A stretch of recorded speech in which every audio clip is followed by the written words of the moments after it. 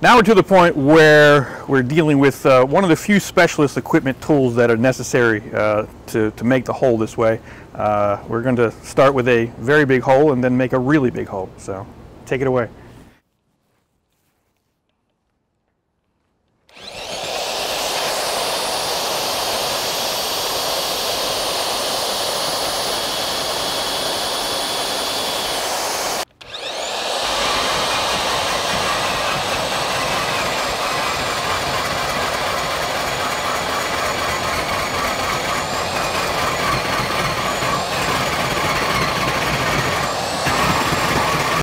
The tube has been set in place with some putty, high-strength putty, and once that sets up, Jamaica will come back and dress the edge a little bit, give a little bit of round over, then we'll be ready for our layup.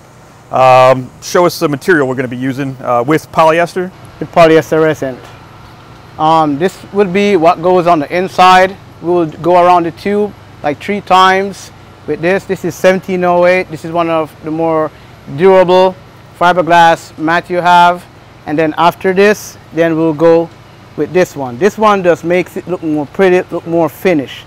And then after we finish the outside, the inside, then we come back and we'll wrap this one from here to here. As you can see, we already prepped the inside 3 inches in, 4 inches out, which give us a good, nice bonding between the inside and the outside.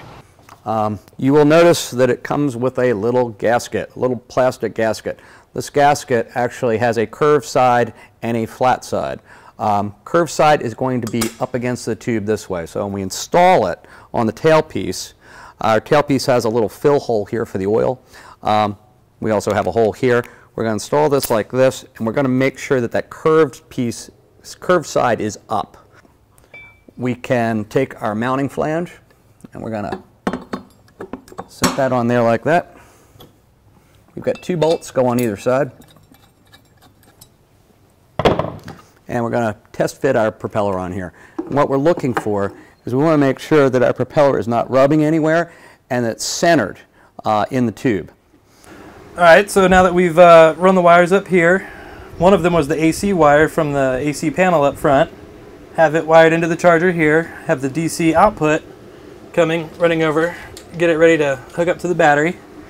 The main on-off power switch up at the helm is this gray wire right here. That's going to control our solenoid, and that's going to turn on power or shut it off whenever you flip the switch up at the helm.